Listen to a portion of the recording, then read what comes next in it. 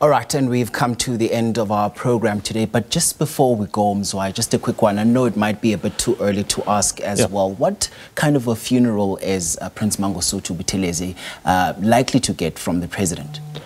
Well, obviously, that is the prerogative of the president to decide which funeral. But given that he's a high-profile individual, and of course, even his death was announced by the president, does point to the fact that some kind of state-related funeral may be in the offing.